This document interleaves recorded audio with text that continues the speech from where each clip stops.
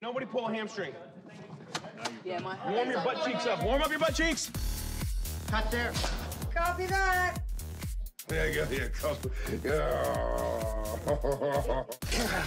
I broke it. Ew.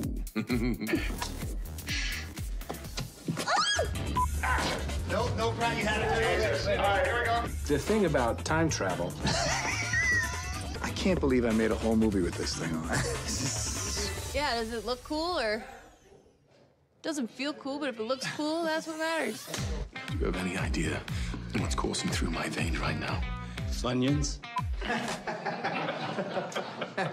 Yes. Orange soda?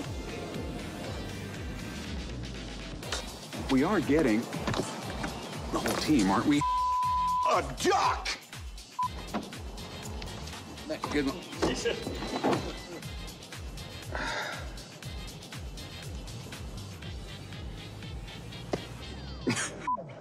See what I have to deal with here? 10 years of this.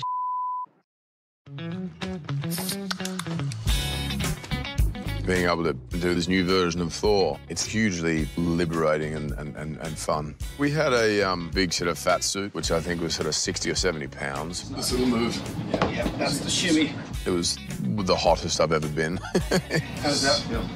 Oh, I mean, amazing. Looks like it's in the right spot. And we had obviously the beard, the hair, and I had these things that go in the mouth to kind of plump out my cheeks a bit, which sort of had a little effect on the voice as well, but probably in a good way. It was a different Thor. Hi, my name's Thor. 22 years old. Live on Asgard, and I like sugar. We're shooting a superhero film, and here's one of the most recognizable superheroes, but he's just turned into a new character. What Chris does with that character and how it just kind of has this shift. His excitement was really palpable. He'd been playing the character for a while and really wanted to find something new. He has such dexterity as a talent. He's incredibly funny. He has just really lovely energy. Is he asleep? No. I'm pretty sure he's dead.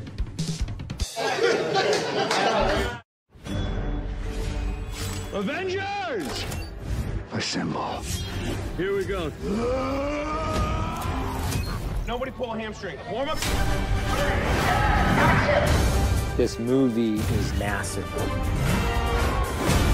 It was so much fun. Insane. This doesn't feel cool, but if it looks cool, that's what matters.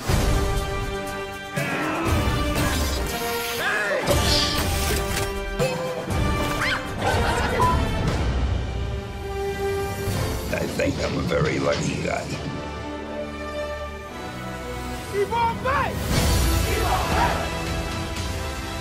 It's an amazing, super emotional, beautiful thing.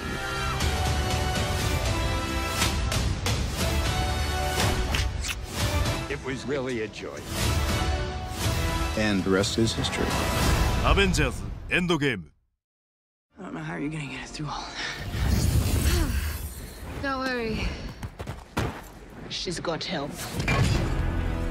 It was really beautiful to feel this sort of Marvel sisterhood, you know, and we're all coming from so many different films that we all came together. It's kind of like, I see what you do. I know your powers. Okay, show me what you got. And then we just clicked, and we were just like cheering each other on.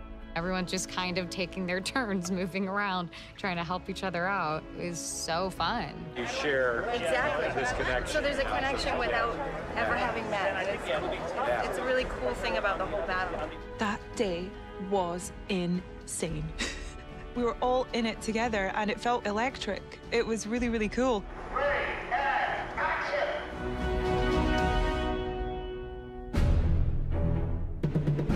You know, I normally don't watch playback on the monitor, but I wanted to see that reveal of all the women of Marvel, and I thought it was really powerful and really exhilarating, and I was thinking of all of the young girls in the audience who will probably feel really inspired by that in one way or another, so it was a really nice thing to be a part of.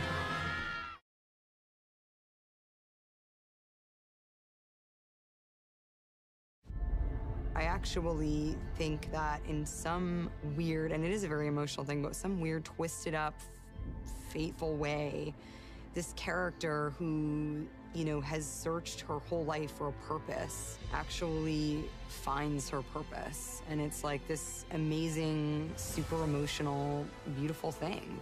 You know what I've become. I don't judge people on their worst mistakes.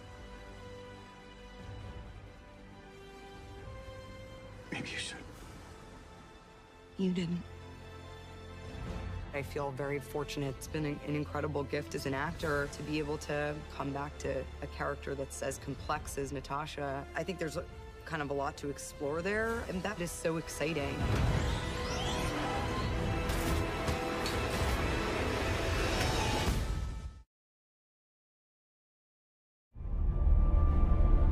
Peggy has a career, and she has a lot of self-respect, and she's pretty sick and tired of lots of men kind of not taking her seriously in the army and you know, playing around with her. I think Peggy relates to someone really fighting for what they believe in and really having to struggle all the time to prove themselves, and she, being the only woman in this environment, knows exactly what that feels like.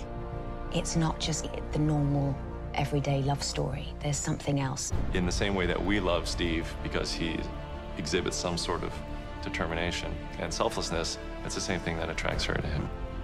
Steve learned a lot from Peggy Carter. If you go back and look at the first Avenger, that is the essential relationship that I think turned him into who he is today. It turned him into Captain America.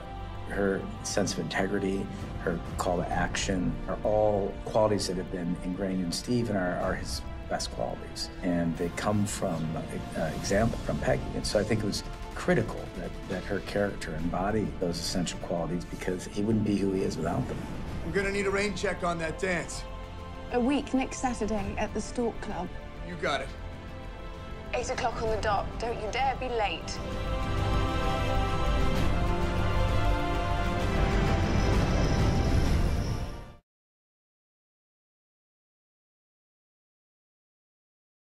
Robert has a whole career of great work behind him, and he was at a point in his life and his career where he was ready to break out and do something really big and exciting. John was in love with the idea of Downey playing the part, and we all felt so sure about him on a creative level. Because he wasn't instantly a slam dunk approval, I suggested we have screen tests.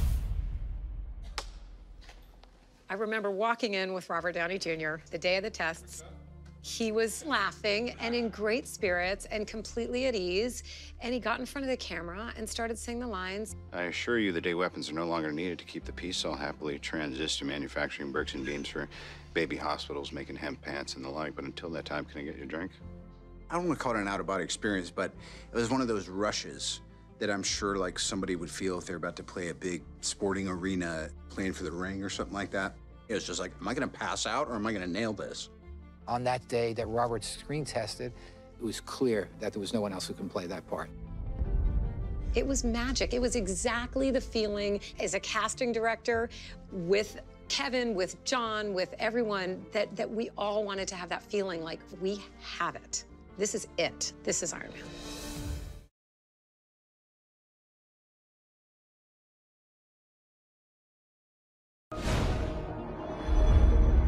Iron Man. Iron Man. Captain America.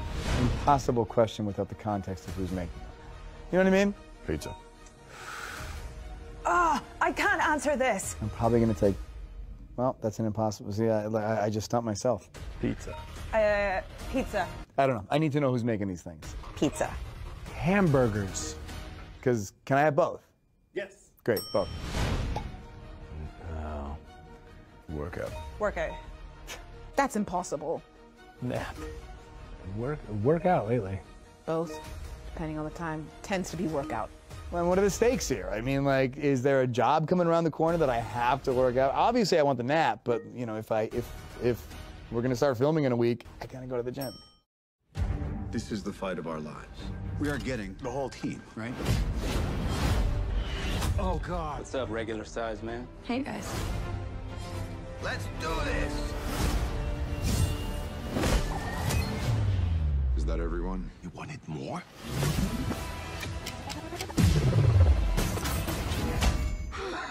Are you crying? No. Yes. This is my destiny. Avengers! Assemble.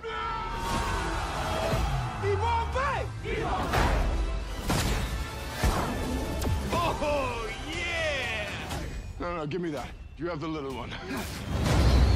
I am inevitable. And I